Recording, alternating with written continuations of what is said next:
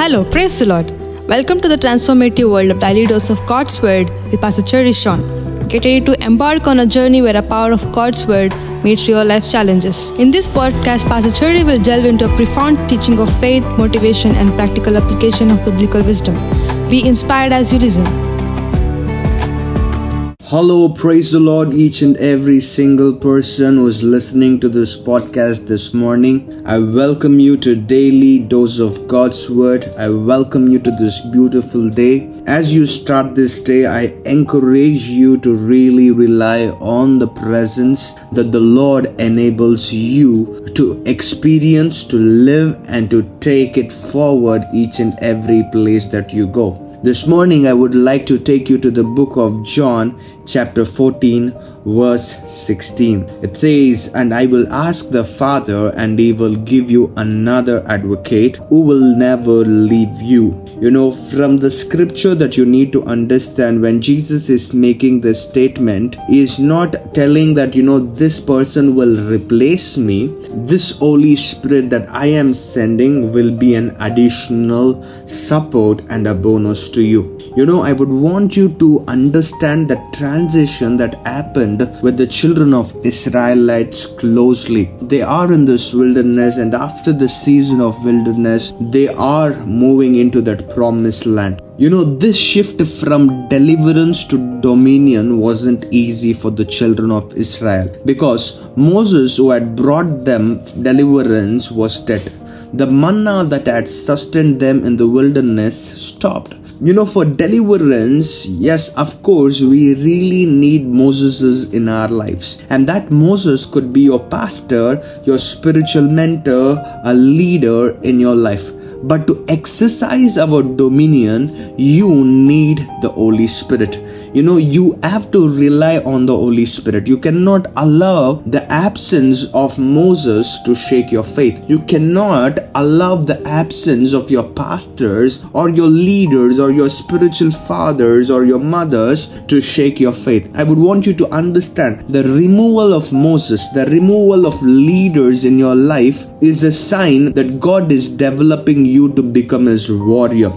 As I say this, I don't want you to misunderstand me. I'm actually telling you that you should understand, when God takes out a leader out of your life, when God takes out a prominent person who helped you receive freedom, who helped you to get delivered from certain things. If the Lord removes that person in your life, you should understand that He is replacing somebody else in your life, and He wants you to do something with that person. I am not actually encouraging you to get disconnected from your pastor as I speak to you, but there are certain situations in our lives at some point of time, we will lose the men of God that we have over our lives.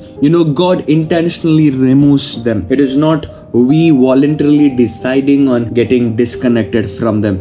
I encourage you not to get disconnected from your pastors, from your mentors, or from your leaders, or from your fathers or your mothers. But you should understand there would be seasons in life where the Moseses in our life will be taken away. The Lord intentionally removes them, because the removal of Moses is a sign that God is developing us to become His warrior. In fact, you can't walk in victory if you always rely on your pastor or your leader who helped you to get free. Deliverance occurred only because someone else carried the anointing. But now you can't walk successfully in dominion through your promised land by borrowing someone else's relationship with God. You have to put the Ark of Covenant on your own shoulders. You need to develop your own time of prayer and fasting. You need to get into your secret place and discover the intimacy that you have with the Holy Spirit. No one can get into the promised land riding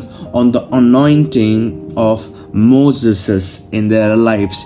You can get out of Egypt like that, but living in your own promised land or the destiny that God has given you, it will not happen that way. Relying on men of God enabled you to get out of Egypt. That will not work in the next season of your life. A healthy dominion mentality requires you to rely not on a man but on the Holy Spirit. When Jesus was on the earth, God's anointing rested on him. Then he promised that the Holy Spirit would rest upon his body, that is the church, that is you and me, which entered its promised land when the Holy Spirit descended on all the 120 disciples who were present in the upper room. Not just on the apostles, not just on the prophets, but on every disciple of Jesus. Do you know that you are a disciple of Jesus this morning? God might have not called you in serving him full time in our church, but I would want you to understand, wherever the Lord has placed you, God wants you to shine. God wants the relationship that you have with the Lord in the secret place. He wants that fruit to be produced. He wants that fruit to be seen by others. Without a personal relationship with the Holy Spirit, there is no dominion. The Holy Spirit is the Ark of the Covenant, and it's time to carry him wherever you go. You must realize that the Holy Spirit wants to have a relationship with you. So talk to him today. Walk with him today and obey his voice today. If life in bondage was a result of being full of demons, then the life of dominion is the result of being filled with the Holy Spirit. Just imagine, what kind of an outcome would you carry when you walk with the Holy Spirit, when you are filled with the Holy Spirit, when you have an intimacy with the Holy Spirit? Fighting back is different than receiving freedom, my friends. In freedom, someone else helps us to get free. It could be a pastor, it could be a man of God that God might use. But in fighting, you should understand, you must develop your own personal relationship with the Holy Spirit. The question is, are you developing that relationship with the Holy Spirit in your life?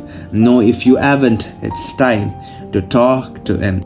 It's time to live the life that God expects us to live. I would want you to take time this morning and pray. Ask the Lord. Connect back to the Lord. Connect back to the Holy Spirit, because God wants you to be a fighter. God wants you to live a life filled with dominion. God bless you. I will see you tomorrow. Shalom. As we conclude another empowering episode of Daily Dose of God's Word with Pastor Cherishon, remember that your journey towards a transformed life has just begun. To know more about us, check out our social media handles. Thank you.